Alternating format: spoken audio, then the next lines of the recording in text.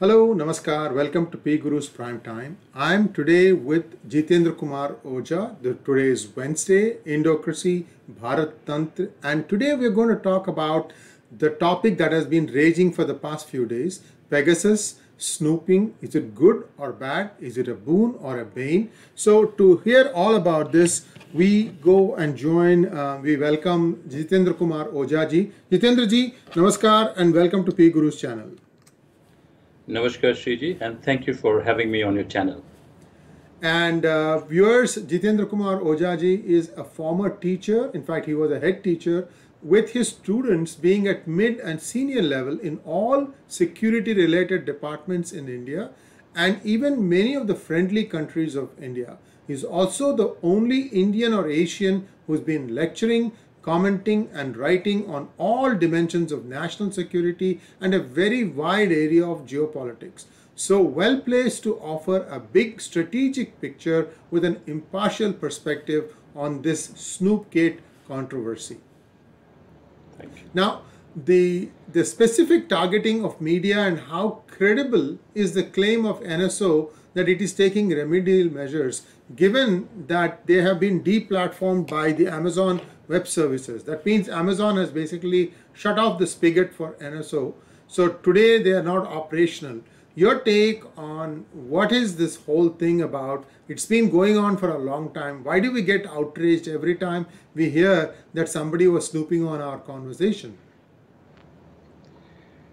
Shri, I suppose ever since history has commenced, people have been eavesdropping, trying to understand and listen what is happening. But over the last 40-50 years, we had come to a level where it was expected that all intelligence-related activities, especially I'm talking about in democracies, that these are meant for a very specific purpose. And that specific purpose is national security.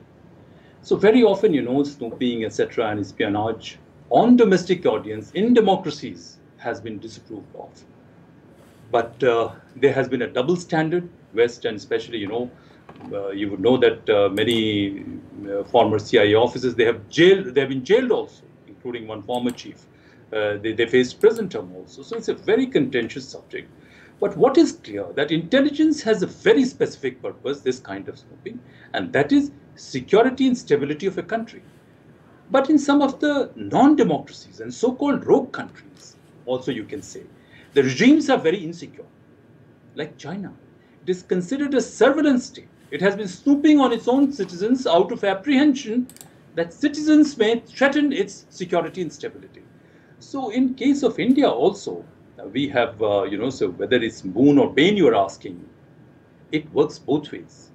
As long as snooping is carried out with certain ethical norms, and the target of snooping are only those elements of within your own society who threaten your state in a certain manner. And not only that you just snoop, you come out with further remedial measures. You regulate, and you see that, the need for snooping, need for putting people under surveillance reduces, and increasingly lesser and lesser number of people have to face something of this nature. Why are we outraged?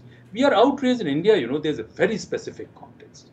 When we are talking about ethical standards, when you are talking about professional standards, these are missing not only in among people who are carrying out this snooping, it is missing in general. I'm not saying, that all people are bad. There are exceptionally brilliant people in all establishments in India, exceptionally ethical people also. But system as a whole, here, the chances of abuse of snooping is very, very high. Not only high, very, very high. And what worries most, Sri, that this kind of data can pass on to adversaries of India. This kind of data, if it passes on to adversaries of India, then even the so-called rich and wealthy who are living under this comfort, this sense of security, that nothing is going to happen to them, even they will be vulnerable. Further worrying thing is that, on your channel, I have said, and also in many of my lectures, that somehow our systems have been rigged, not now, but almost from the beginning.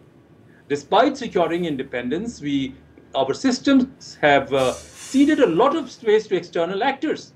So what is going to happen that, some of the international entities, global entities, Sri, they can exploit this data and they can jeopardize safety and security of anyone and everyone, given the laxity of system that we have internally and given the hostility that we are facing. So I think, this is certainly, it can act to an advantage.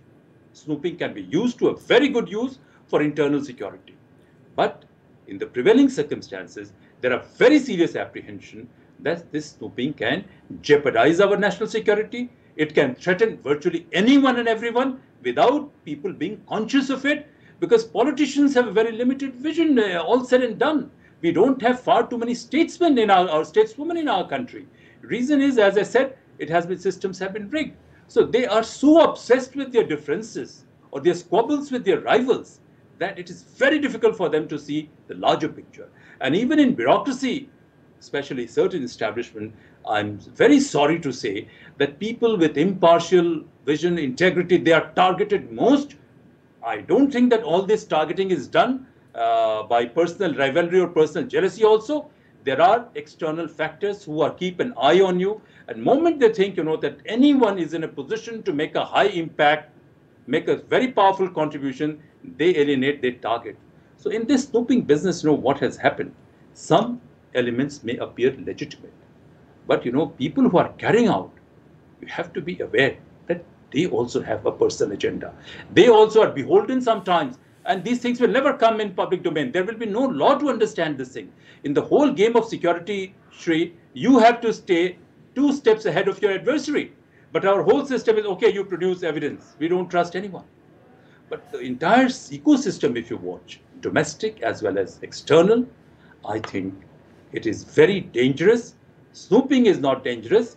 The entire ecosystem, the infrastructure, the people, their professionalism, their integrity, their skills, whole thing is substantially subverted. Under these circumstances, Shri, I don't think there will be many beneficiaries of snooping. Losses are far too high. But having said that, I don't discard need or necessity for snooping for purposes of national security or for purposes of detecting malicious elements within our society and isolating them. That need cannot be discounted. That need is permanent.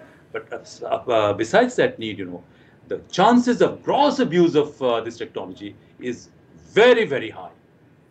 So let me draw some parallels here, Jitendra ji. If somebody's phone has to be tapped, whether it is a cell phone or their landline, in the United States, the police or the investigative agency need to take the case in front of a magistrate, a judge, and tell them and prove it to the judge the severity of the problem this particular individual or entity poses as far as national security or any other such similar thing. Even a drug smuggling crime is also considered something that is heinous enough that they need to be tapped. So this kind of a gate is always there, that the judge has to sign off on this.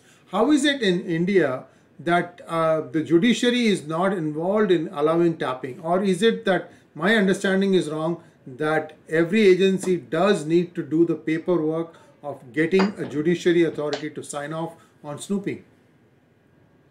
Look, in certain cases, these safeguards are there. But my understanding and assessment is that, and I have never gone wrong on any major assessment, Shriji, that these safeguards exist only on paper. It does not get translated into practice. There have been cases, people have been speaking about it, and with a very valid reason. The snooping has been used by people to settle personal scores. Snooping has been used by unauthorized snooping has been used by scores of policemen, not only against targets, but against political entities or others, against businessmen, against politicians. I don't want to share this thing, but it has this experience is purely in my personal capacity. Once I was approached by a chief minister of a smaller state. He came, dropped by along with a friend, and I started asking him, what has made you, come and visit me? To what do I owe the honor of this call? Yes, visit. Yes, because a politician is not going to waste his time. As chief minister, I am someone who is, not that important. So then he told that he was being snooped upon and he was being extorted. And this kind of snooping and extortion and this racket has been going on. This is one case. People have been blackmailed. So in a system where rule of law is very fragile, snooping has severe risk. And now the whole ecosystem is being vitiated in such a manner that, moment you speak a voice, you are anti-national. And people who are claiming nationalism, they are all brokers, deal makers, and they are thoroughly corrupt themselves. So instead of, the rule of law being not strong, snooping or anything of this nature is more vulnerable to abuse. Larger culture not having integrity, this is going to be more vulnerable for abuse. And that is why we are talking about indocracy, because this Western model of democracy that we have borrowed is not in a position to address our problems, Shriji. And this snooping can be used, this technical surveillance, high-tech security equipments can be used to settle personal scores, to breed conflict, one group can use it to overpower another group. So it's not that only snooping is wrong. The entire ecosystem is so vitiated that, these kind of things become far more dangerous. Now, what makes the politicians to hang on to their padvi or chair for a lot longer than their use-by date? Is it a fear that they have committed so many crimes that if they demit office, the successor will come and go after them? Or is it something else? I'm trying to understand this because I don't see any politician in India wanting to retire. Not only politicians.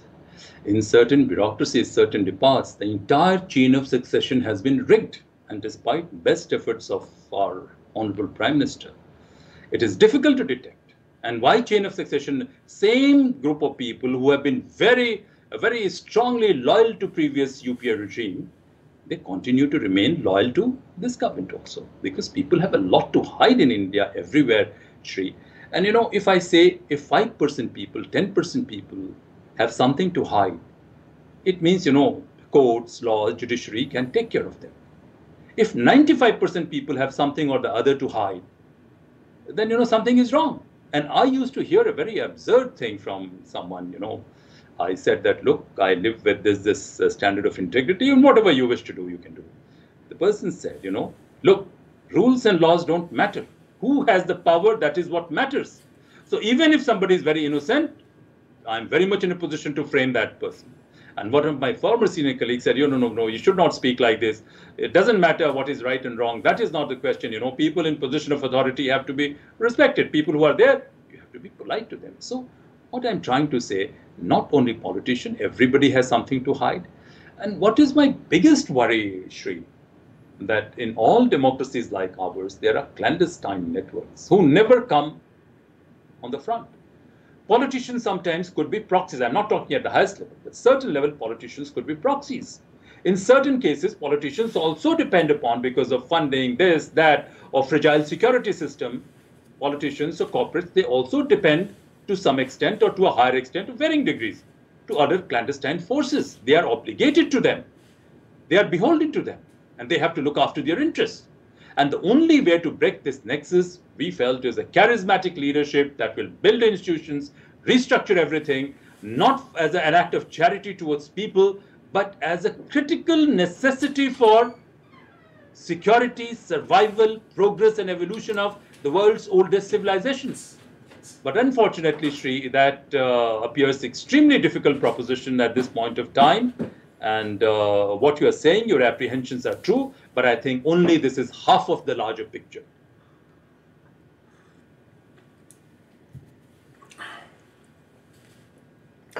Now, you have situations like former prime ministers themselves have, put their own party members sometimes under surveillance.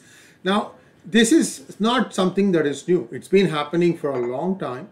And why the hue and cry now?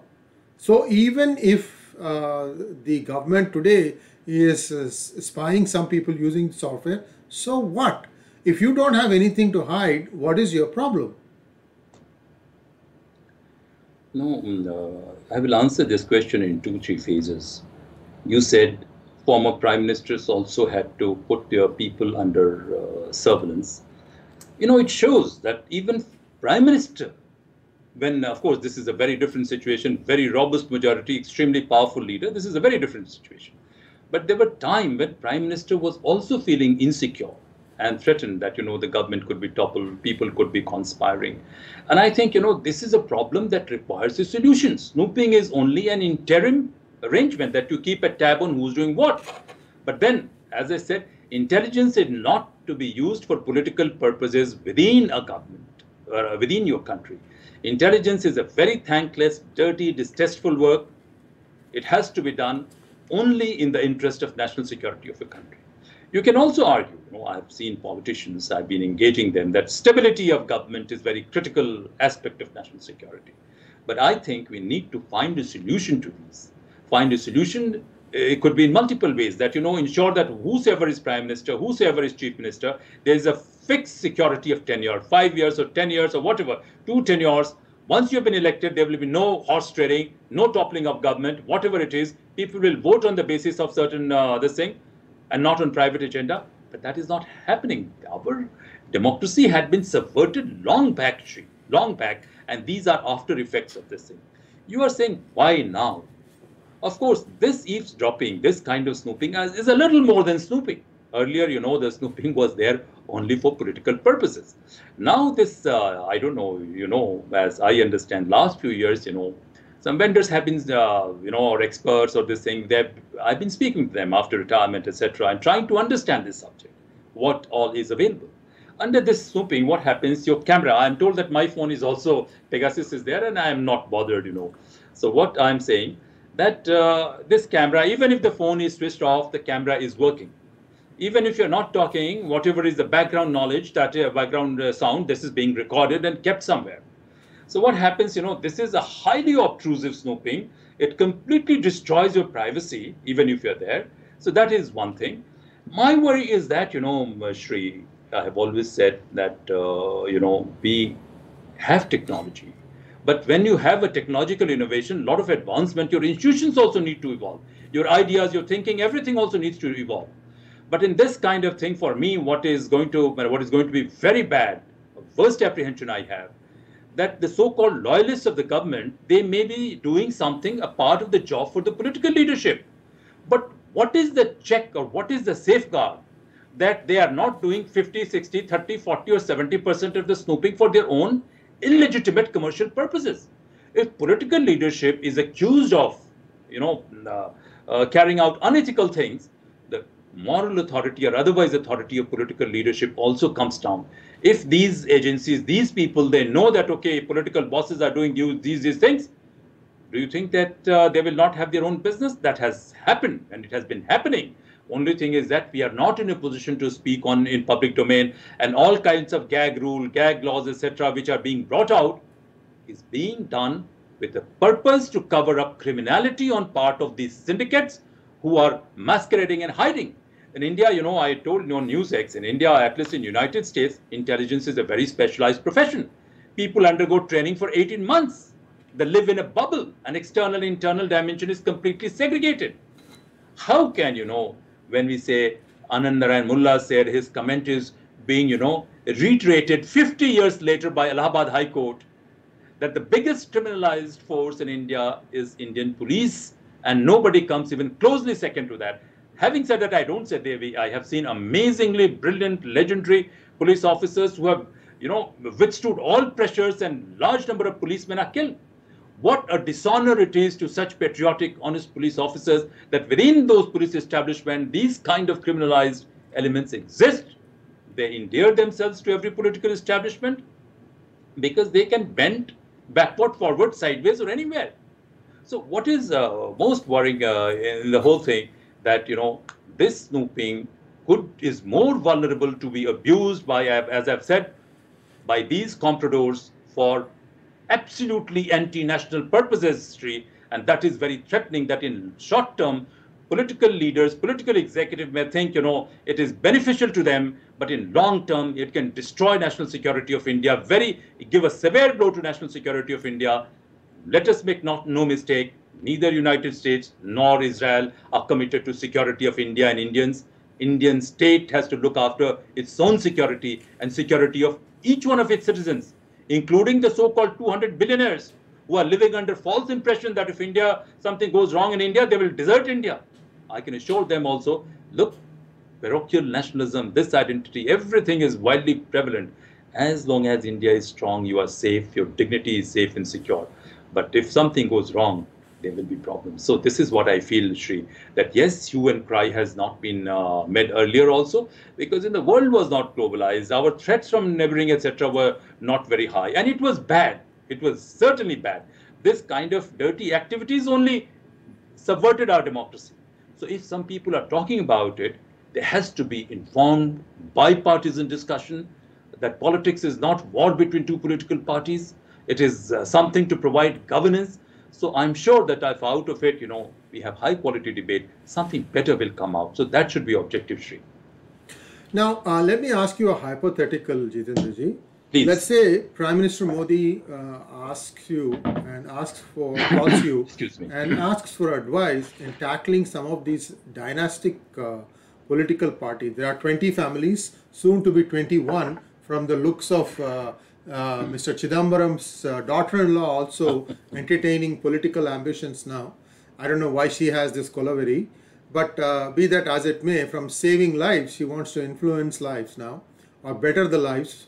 They never say whose lives, but that is a conundrum that we know whose lives get better.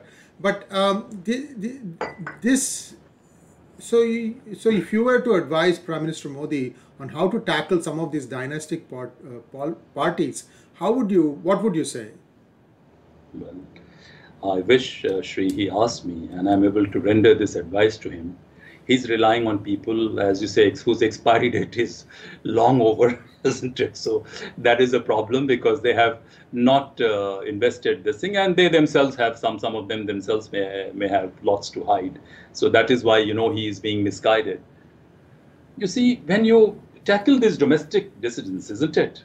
They're not enemies. You have to do it in such a manner that there is minimum of collateral damage and you silence them effectively. I have been looking outside. That's why, some of my internal things are there. And I have converted my adversities also into an opportunity. So people say, okay, you have, in what position are you to give an advice when you yourself are not able to tackle it? I think, what my adversaries did, they think they were inflicting damage on me, but that is working to my huge advantage, isn't it? So what I'm trying to say here, that there are many ways, the kind of information which is available against all these dynastic cliques, that is sufficient. Some concession will have to be made by Prime Minister also, because he is not obligated to his party men also. There are crooks everywhere. And if you are genuinely committed to the country, you bring about some structural reforms in such a manner. You say, somebody said you hit your enemy in such a way that, even when he's being hit, he said, I'm enjoying it. So there are multiple ways, in which all these dynastic parties can be taken care of in next 6 months. And that is where you require, brilliance, skill, and also commitment, passion, insanity. And you should have traveled the distance in this world, this underworld. So I'm not getting into all details, but I can assure you, Shri, that in 6 months to a year's time, all these dynastic parties could be brought down to their knees. It is difficult for, an average civil servant. 8 to 9 years I have been in student politics also. And only reason I quit politics, I was in a centrist politics party, student wing of centrist party for 6 months. I got, I've got a lot of mentors across political divide, and a lot of brilliant things I learned from them. Had I not been with them, I think my knowledge would have been very limited. So one of them had said, son, if you can put your arm around someone and with a smile, if you can kill him, why waste your words? So, so much of dirty things are there available about them, that can be used, Shri. And, as I was saying, why did I quit politics, student politics? Because some money had come to that particular student wing, in my university, JNU, and some squabble had started. So one of my senior friends come advisors, I told him, kuch nahi, ye paisa bank mein jama kara do, ye sab jhagda kar rahe hain ye log. Some people were demanding money for not political purposes, but for personal use. And he said, this has been happening. People are being bribed. Virtually, you imagine that a political army is bribing to recruit its leaders and cadres. That was the reality. So I said, पैसा bank में जमा करा दो. He said, ये black money है.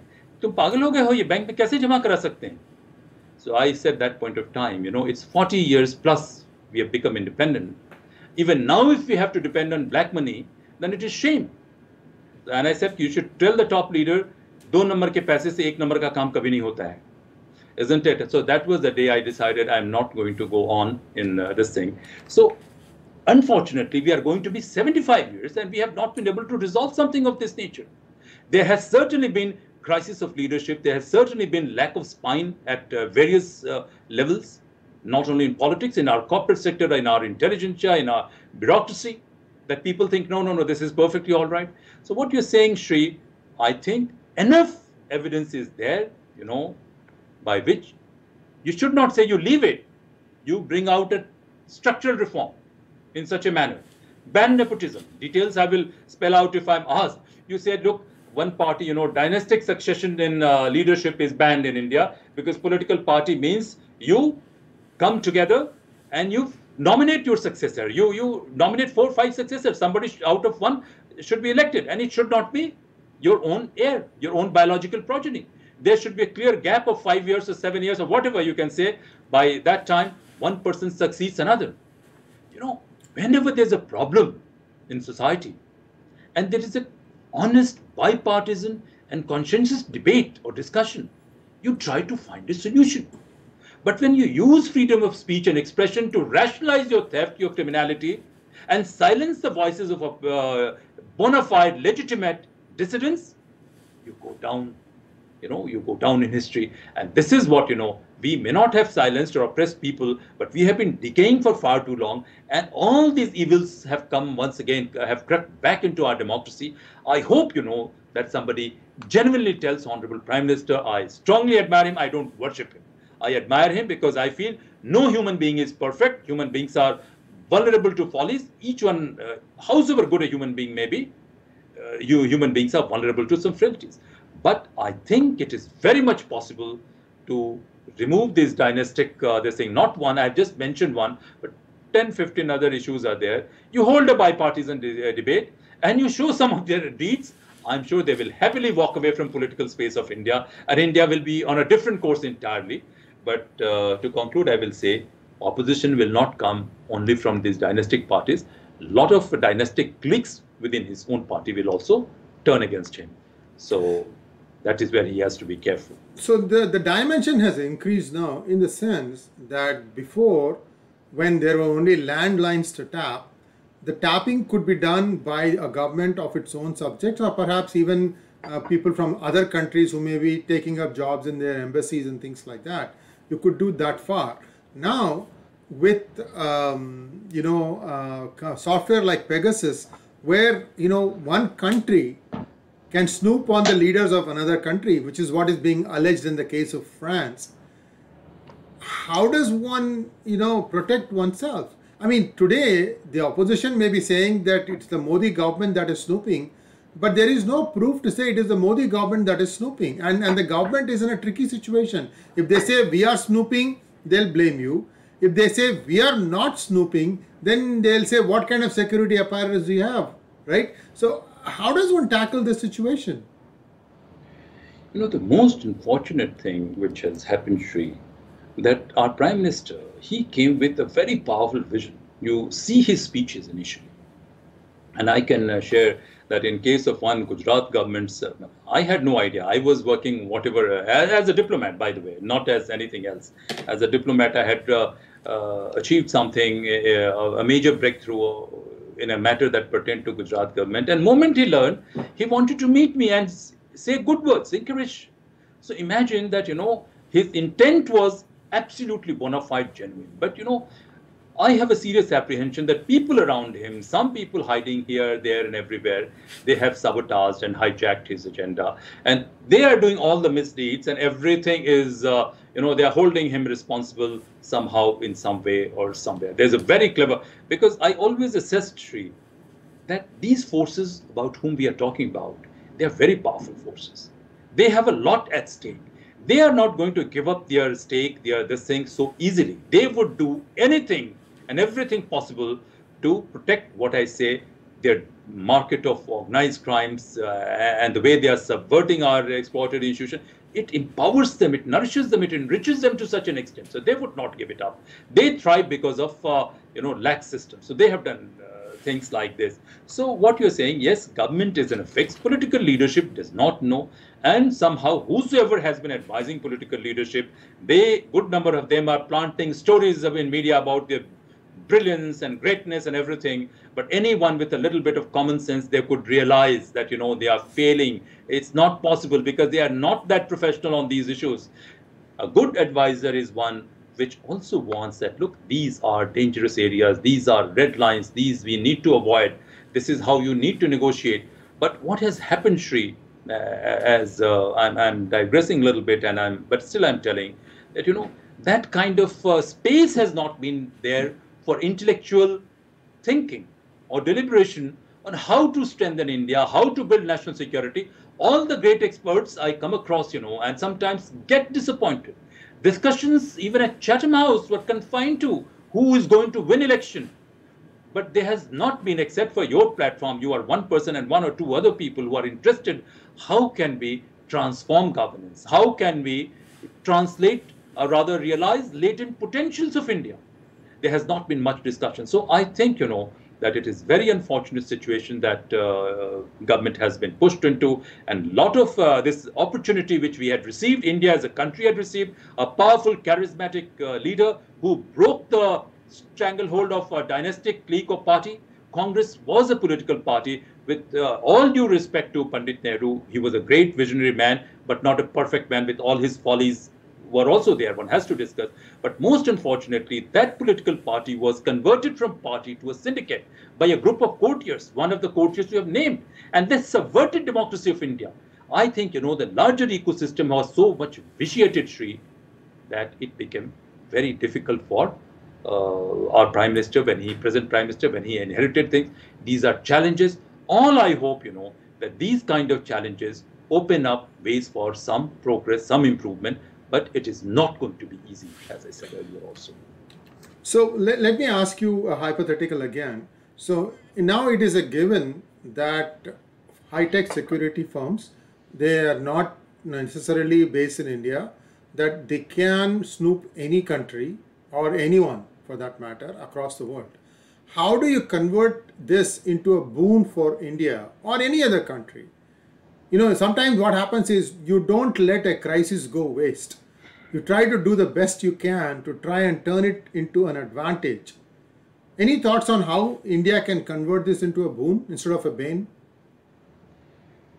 Look, there are all kinds. We are living in a globalized world, and this kind of snooping, has been carried out by NSA of United States long back, and this has come in media. Some people question, the Americans themselves, they question the ethical dimension of this snooping.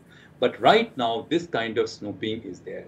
So if you see, how can we convert it? Firstly, I would say, whatever equipment, etc. is there, research has to be carried out within the country, and not only snooping, but a very high quality, high-tech, you can say research in building a high-tech security cover.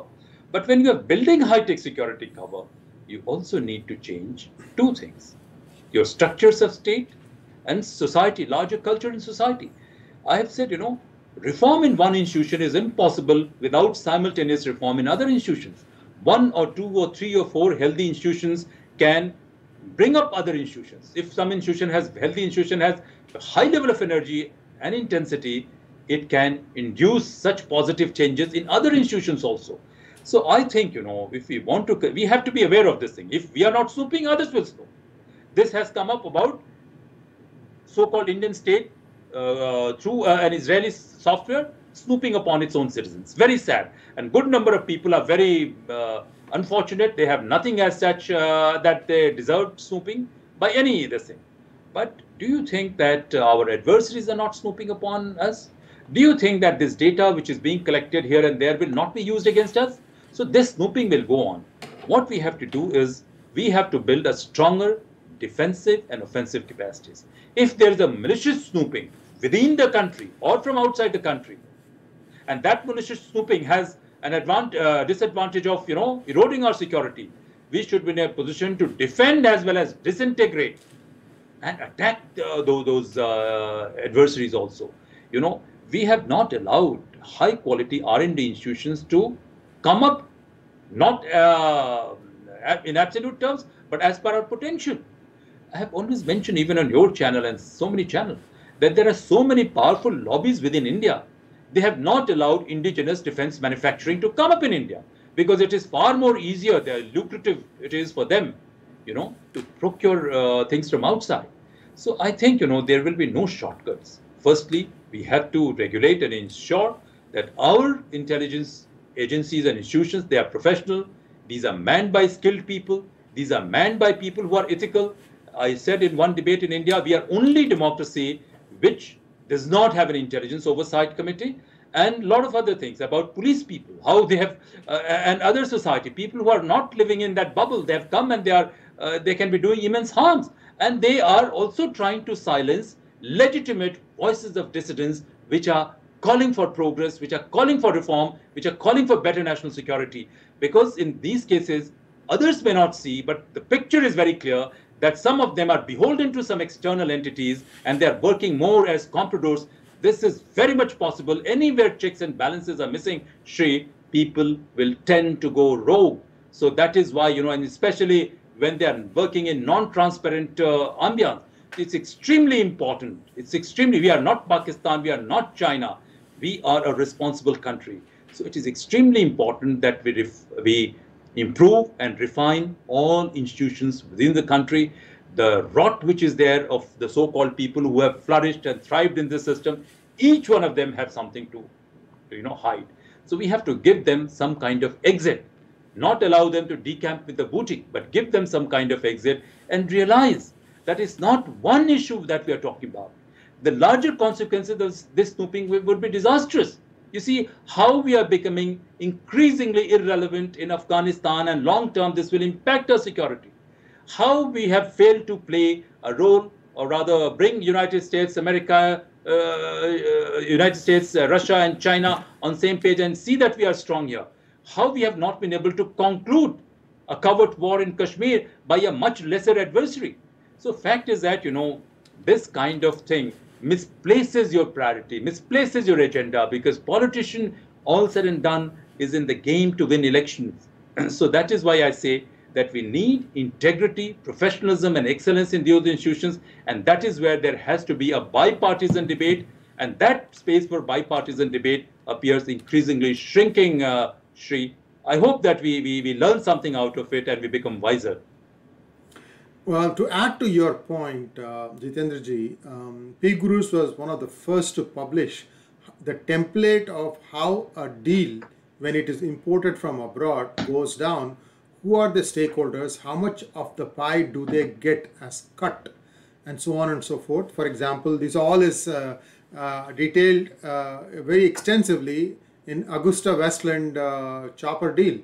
And you know, the fallout of all that was the person who put together the deal.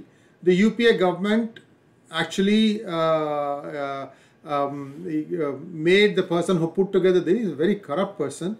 He became the comptroller and auditor general of India. So there is, you know, this corruption is also being rewarded actively by these people. And you ask any one of them, they'll say, oh, but there is, nobody has been acted upon. Why? Because they have their own people everywhere throughout the system. I'll give you a simple example. There is a personal lawsuit against Mr. Chidambaram and two finance ministry officials for what they did in the period from 2012 to 2014 or something like that. It was in UPA period. Today, those two ex-finance ministry officials, their expenses, lawsuit expenses, are being paid by the government. These people are long retired. The government shouldn't be paying that thing. You, for example, who don't have that luxury, you are indulging in lawsuits. You don't have that luxury. Why should these people be? Because they are special. They are Chiddu's people. They are C company employees. These are rats. I tell you, and crooks of the highest order. I'm sure they are listening. At least for 1 second, let it sting them. because the government You hasn't been cannot able to sing them. touch them. The government hasn't been able to touch them. I've written books about it. All I can do is tell everybody NDTV frauds, Augusta Westland, Aircel Maxis, INX Media. I can go on and on. Pgurus has given tomes and tomes of data. The government doesn't do anything. So clearly, these people have placed effective, what I call as obstructors, to not let the process of justice to proceed.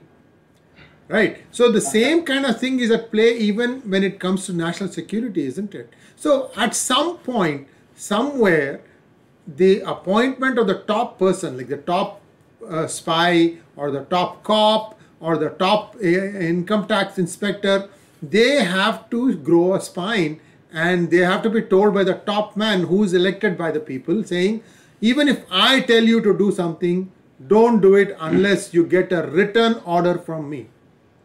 How hard is this? It's very difficult, you see, I should not be saying someplace, I was seeing that all infrastructure was being pilfered, so people said, some articles were brought in and those articles disappeared. So I told in an open meeting, even if you say that, issued an order that this article has to come to my house, you will pay from your pocket, and accountability was fixed. Still, those people who are corrupt, they will try to bring one or the other story. Difficult. If you try to do that, you will be knocked out of your system. I told you, how one cabinet minister of present government only, he's sadly no more, and a man considered to be very clean, thrice he counseled me.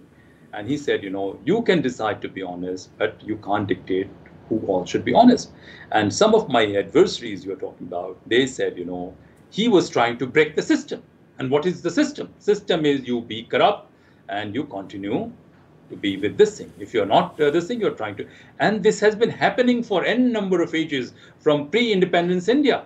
Even when General Dyer, he ordered his policemen to fire upon unarmed civilians, couldn't those policemen have returned and fired upon him? No, they didn't do that. So this psychological culture has been there for too long. You are saying, one person and having spine. It's not possible, Shri. Some friends are, for some reason, they are fighting, big lawyers are fighting my case pro bono, and 3.5 years. In India, judiciary is gold-plated and justice does not exist for 99% cases because judicial process has been made so expensive. So I don't want to say, this is why we are saying, we are trying to tell our elite also that, look, fine, you may think that today security of ordinary man is under threat, or some people is under threat.